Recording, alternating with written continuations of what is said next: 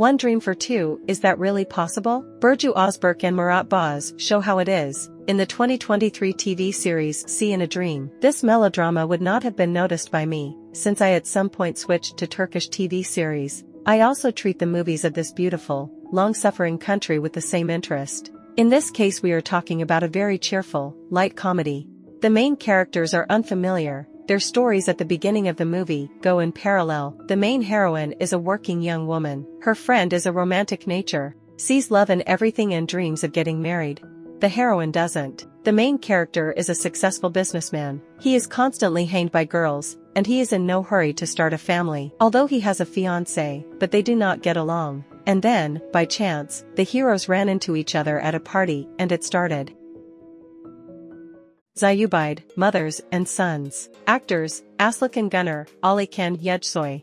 The movie Zubide, Mothers and Sons is about the life of Mustafa Kemal Atatürk's mother, Zubide Hanım, which begins in Thessaloniki, in the last periods of the Ottoman Empire, and reflects the period before the proclamation of the Republic. A movie that begs the question, is a hero born or raised, shows how Zubide Hanım, about whom we know little, raised her own Mustafa after losing 4 of her 6 children and her husband to wars, epidemics, migration and poverty. The woman who gave the country Mustafa Kemal Atatürk, the founder of the Republic. Her conflicts with her Sari Pasha, the fight she waged for him, her perseverance and courage is also a meaningful gift for the 100th anniversary of the Republic.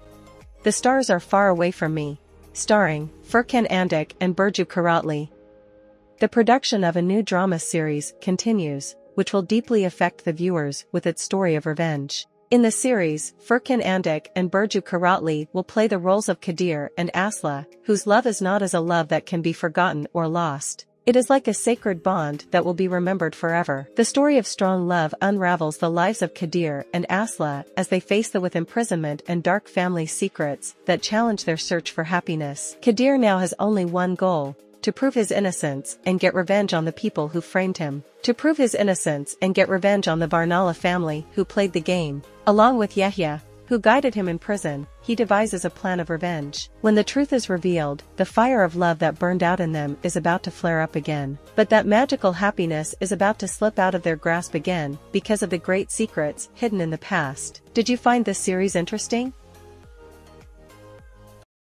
Special Branch, Tripoli, a new exciting action movie with elements of melodrama. The plot is based on the difficult and responsible work of 2 employees of the secret department. Close friends and acquaintances perceive Ashraf and Layla as a couple, and they don't deny it. For the sake of disguise, they don't deny it. So quieter, although in fact they are fully immersed in work and they do not care about relationships. Ashraf and Layla are experienced employees of the secret department. They investigate ultra-complicated, intricate cases, putting their lives in grave danger. Ordinary people do not even realize that the heroes almost every day prevent terrible crimes. Young people perfectly understand what they are going for, but for the sake of saving other people they are ready to do a lot. Kushabashi, Ashraf and Layla are carefree, beautiful and ambitious young people.